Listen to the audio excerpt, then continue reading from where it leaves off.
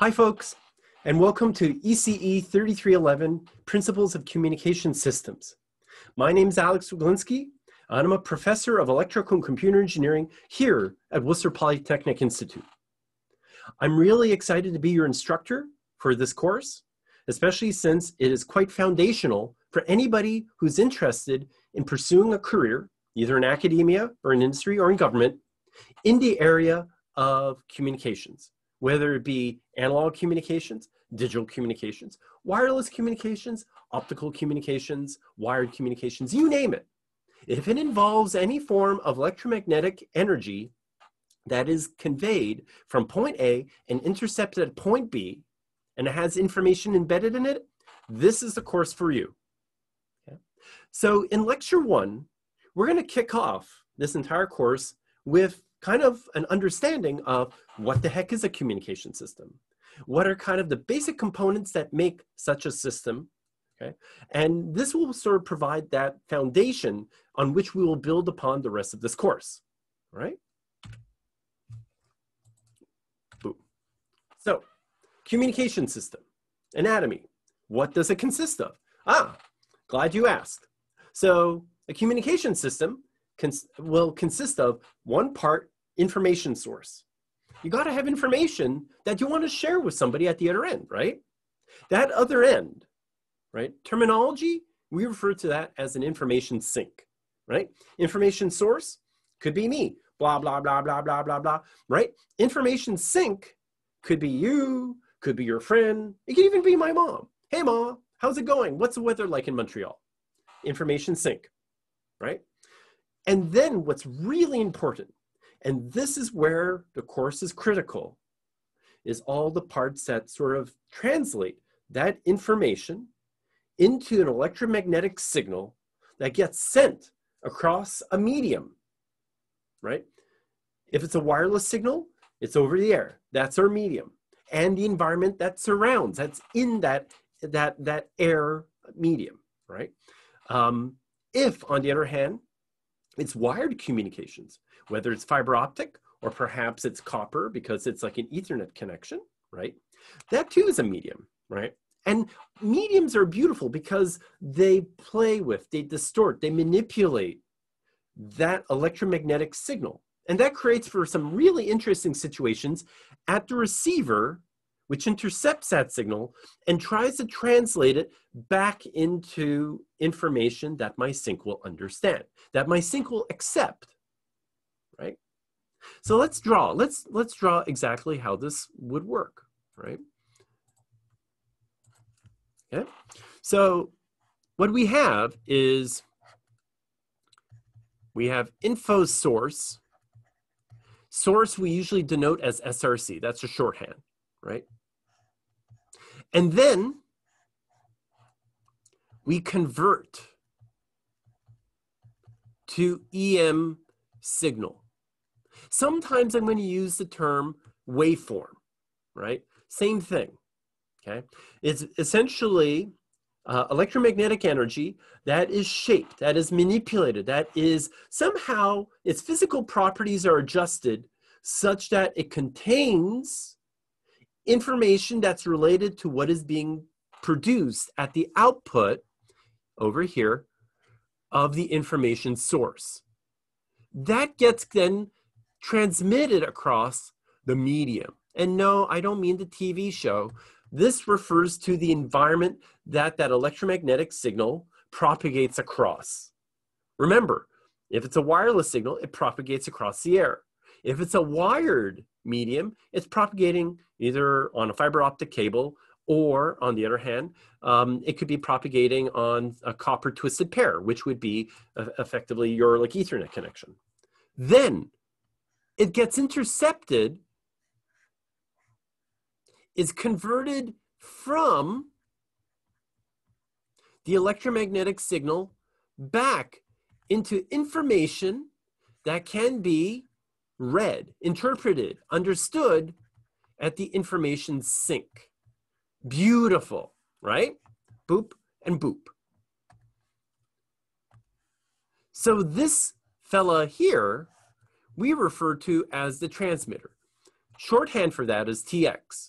At this end, okay, the sort of the destination of this information, we refer to this as the receiver, or RX. Don't get this mistaken with prescription. RX means receiver in this course, right? And then the medium. This is where that electromagnetic signal propagates across from transmitter to receiver. So in this course, this is essentially every communication system, right? Information source converted into electromagnetic signal, propagates across a medium, gets converted from EM signal back to information signal, and then it goes into the information sink, which is the destination, right? So what's the objective of any communication system? Well, what happens is if I produce information at the information source, I want it to be perfectly sort of fed into the information sink. That means in terms of success, the transmitted signal and the received signal, the information that is sent from the information source and what is being fed into the information sink are identical. Perfect. So that is the goal. That is absolutely the goal. Now, going back to our slides. So this here, folks, is the premise. So we're not going to focus too much on what the information source and information sink are. The majority of our course is going to be focused on that conversion of electromagnetic signal to an electromagnetic signal and the conversion from the electromagnetic signal. That's really the crux of this entire course, is that conversion process. You might say, oh, big deal. What? So what? No, this is huge. And there are many, many, many different ways of doing this. And this course will go through quite a few of them. Okay. So in order to manipulate electromagnetic energy, right, and be able to convey that information over the medium, right, that almost sounds like the force, right? I'm going to take that mitochondria and be able to manipulate electromagnetic energy such that I can send information from one part of the universe or the galaxy to another. Wow, that does sound kind of Star Wars-like. But no, seriously. This is what we're trying to do. We're trying to convey information in an electromagnetic signal. So exactly how do I do that? Well, this is how, right? So if we look at what is an electromagnetic signal, right? The electromagnetic signal, EM signal, or waveform,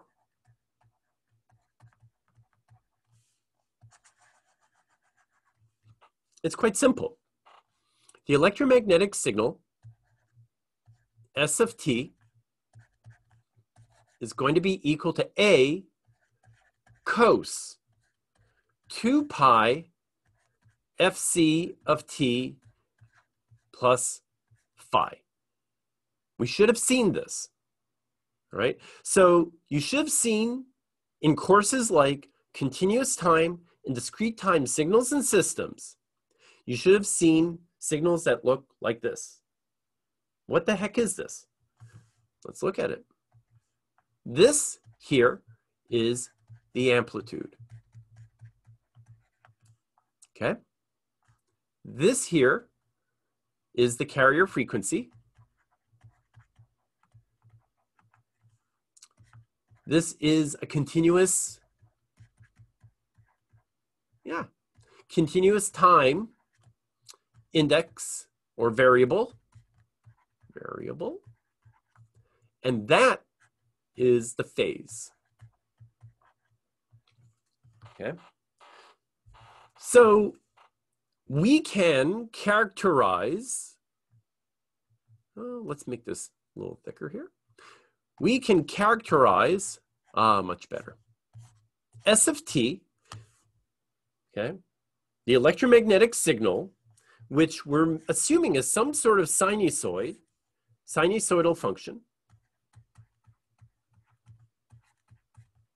FCN is my shorthand for function. We can characterize this in terms of A, the amplitude, Fc, the carrier frequency, and phi, the phase. All right? Now, this is going to be the cool part. You might say, all right, so where's this Jedi force type of thing kicking in? Okay, here it is. So as a Jedi, right, your role is to take some sort of message signal, M of t. And we'll talk quite a bit about what this M of t is. So this is your message. This is what's being produced at the output of your information source. And we need to map it,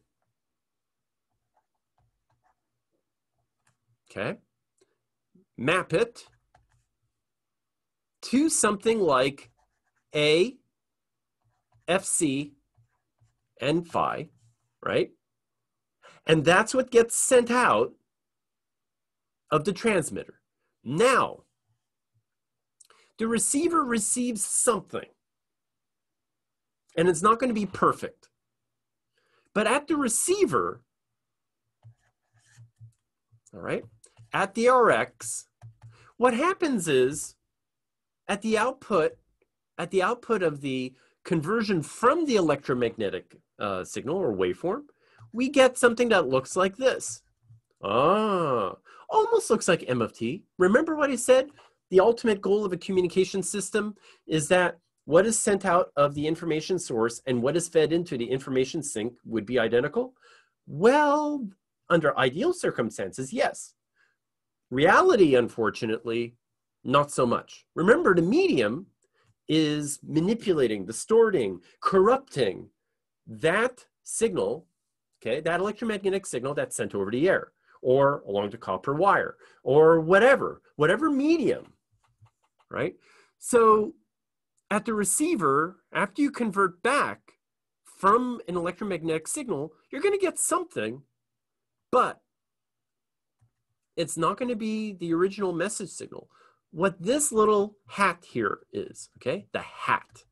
In French, it's called circonflexe, right?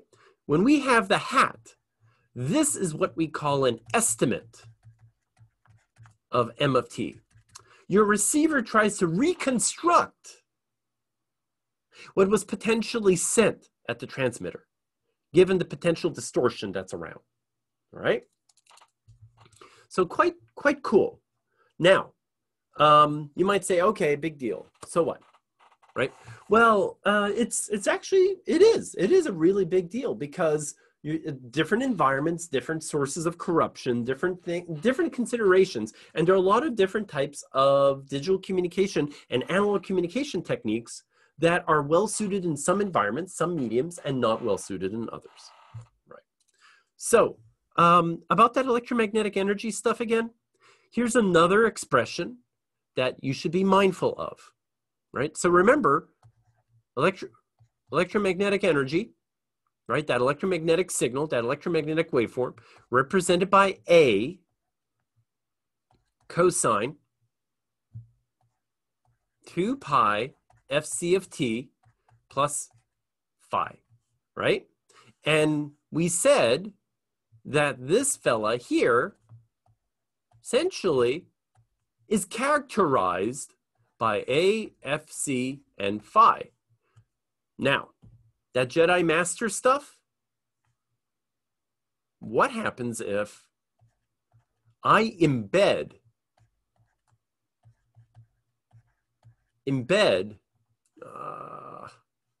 Schneikes. Doop. There we go. Embed M of t info in some or all of these. Wow. That, folks, is communications. That is going to be so cool. Here's another way of looking at it, and we're going to be looking at this in the course a little bit more. So S of t, okay, that is what gets sent by my TX. And as we'll see, a few lectures into the class,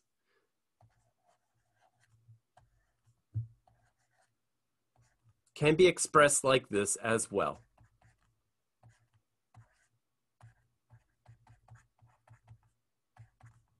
Right? And you might say, holy smokes, what the heck is that? This is what this is. Message signal, right? Before the conversion process. This fella here, G, this G function, this is what we call a mapping. And we're mapping M of t to something called a baseband signal. So a baseband signal looks like an electromagnetic signal, but it's centered at DC. So it's an EM signal centered at DC, i.e. FC equals 0. Now, this fella here, very important. What do we remember from signals and systems?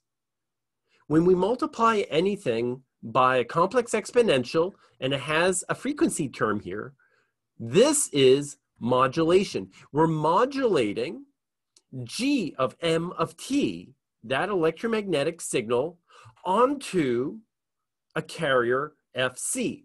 What does that mean?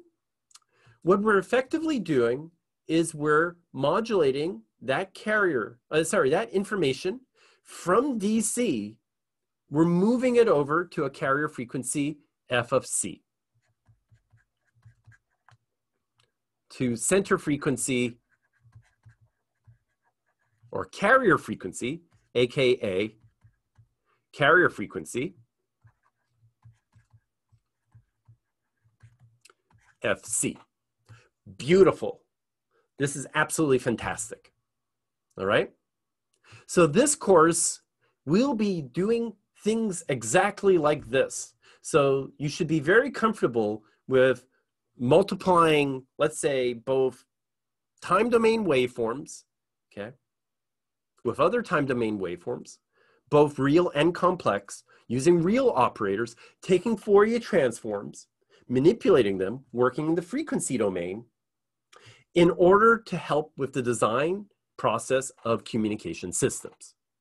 All right, so this is wonderful. Yeah, and then the real operator has some very important properties too, as we'll see later on in the course. So we have to take the real. We can't just multiply against e to the j 2 pi fc t. We're going to have to take the real of that product. All right. Now let's go back. So that Jedi Master stuff, it's the conversion of your information signal to EM waveforms back to information signal. That's this entire course. Now, let's break it down into 5 bullets because 1 bullet is just too boring. So, bullet number 1, I want all of you in this course to understand analog and digital waveforms across time and frequency. That's why signals and systems super duper important. You got to know it. You got to be able to work in both domains, time domain and frequency domain. Continuous signal, discrete time signal, digital signal. I also, in this course, we're going to be looking at a lot of how do we deal with, understand and deal with that distortion that that medium introduces, which we refer to as noise, which is an unwanted signal that's added to that electromagnetic waveform before we intercept it at the receiver, and interference, okay? Very critical is that transmitter and receiver, even though one is sending information to the other, the receiver's got to kind of figure out, where do I start decoding this information that the transmitter is sending? How do I synchronize? How do I detect? How do I sample that information? This course will introduce several tools and techniques on how to exactly do that. I want all of you in this course to be able to master the analog and digital transmission of information. So we'll look at a variety of techniques on how exactly to do that. And then finally, we'll look at assessing transmission capabilities in the communication system. So this class, so the area of communications is humongous. This class is hyper-focused on these 5 bullets. What this class will not focus on, we might mention it, but will not focus on it, are things like channel models, not this class. Looking at medium access and network protocols, not this class. Error performance, not this class. Building things and putting them in hardware like software-defined radio, not this class. Although very exciting, but not this class. So this class also, I mentioned math. Yes, we're going to be playing with the math of continuous time and discrete time signals and systems. Imagine that this is essentially, if you stopped taking those classes yesterday, this is the continuation of those concepts, those theories, those tools applied to communication systems. We'll also be learning computer simulation tools on how folks understand and model and design these systems. And particularly, we're going to be using something called Python, right? Which is a great programming language. All right, so let's draw a communication system. All right, so if we go to, there's 2 ways. There are 2 communication systems, right? So there is an analog communication system, ComSys, right? So the information source here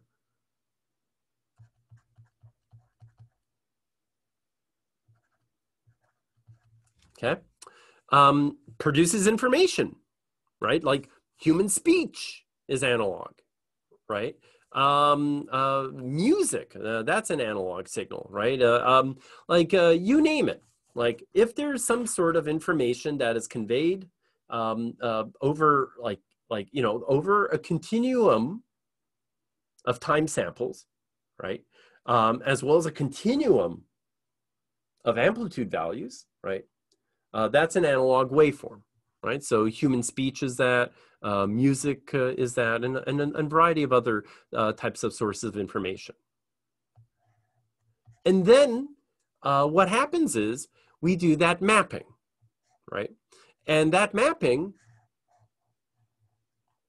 usually is something along the lines of modulation, right? So we modulate, but this modulation is different. So when we talk about this type of modulation, I'm talking about mapping to baseband signal, because there's also modulate onto a carrier f of c. That's also modulation, but that modulation is different. That modulation takes baseband signal and modulates it up to a passband signal, a signal that is centered at fc.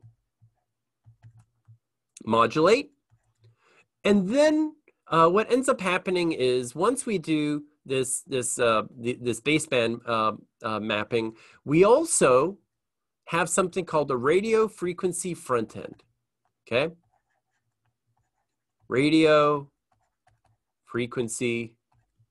Okay, FREQ. That's my shorthand for frequency. Front end. So what this fella is focused on is the ability to take that baseband signal, which is now located here, okay? Its function is to bring it up to some carrier frequency FC. So at the output, we get S of t, and that goes to medium, okay? At the receiver, we get R of t, passband receives signal. And I'm differentiating R of t from S of t because remember, the medium distorts. Radio frequency front end, in this case, brings it down from passband, okay, demodulates down to a carrier frequency located at DC. It basically centers the signal in the frequency domain to DC. We demodulate it, okay, demod. So we map it from the electromagnetic signal, from the baseband signal to information and then send it into the information sink, right? Which could be a speaker or some sort of audio device that plays it, right? So this is from the medium. Now, oh boy, a digital communication system, very different bear. Digital comm system. So first of all, digital means that our information source produces binary info. All right. But there's more than meets the eye, right? So information source, because, you know, our cell phones are digital communication devices, but I'm not speaking binary into it, and yet it's a digital communication device. What gives? Well, what happens is, let's say we have human speech. It goes through something called an audio encoder. That produces binary info. So this here is my analog signal. This is binary, right? That's what gets sent out here. Then usually the communication system, it does a couple of fun things, which again is outside the scope of this course. What it will do is it's first going to do something called source, SRC, encoding, ENC. What that does is it's just like when you zip a file. It removes redundancy and compresses it. We can do the very same thing with binary information. So we have binary info here. Source encoding removes redundancy. So now we have a lean, mean binary information stream, right? Then we do something called channel encoding, CH encoding. What that does is it introduces controlled redundancy such that the receiver, if it needs to, can reconstruct corrupted information. It's absolutely fantastic, you know? Then, that's binary. This is where we do, again, the modulation. That's the mapping, right, from binary info to amplitude, frequency, phase. Now, what's interesting is at this output, it's still digit. It's not binary, but it's not continuous time still. It's still discrete time. Discrete time. Although the samples are still finite, right? So what we got to do here is we pass it through something called a digital to analog converter. Ah, perfect. Now that, folks, is a continuous time signal, right? And pass it through that radio frequency front end.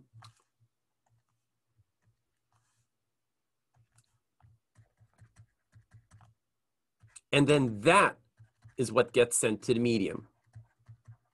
So here, that's baseband. That's passband. So the frequency here is at DC, so F is equal to 0, right? And here, F is equal to FC. That's where the signal is centered at. So this is just the transmitter. At the receiver, is the exact opposite. So from medium, radio frequency front end, okay, we go through an analog to digital converter, we demodulate it, okay, then what ends up happening is we also do the channel decoding, right? So this is where the error correction kicks in. So if there's corrupted info, we use that controlled redundancy to recover missing or corrupted info. Then we add the redundancy back through a source decoder. It goes into the information sink, which then goes through an audio decoder, and then to, let's say, your speaker or phone or person that you're talking with, right? So this is at the RX, whereas this is the TX. Now, very important in this course again, there's stuff that gets corrupted. So what happens is, let's say that carrier frequency, what happens if there's a slight carrier frequency offset? How about the sampling here, right? So we have to sample at the exact right points, otherwise we're not quite getting the right information. So here, right, we might have some sort of timing offset. Those are those imperfections I was telling you about that we will be looking at in this course, right? Okay, so going back to this. So that's what an analog and a digital communication system looks like. Okay. So I mentioned the concept of baseband and passband. Baseband signals, they're focused at DC. Their spectral signature, if you take the Fourier transform of it, is centered at 0.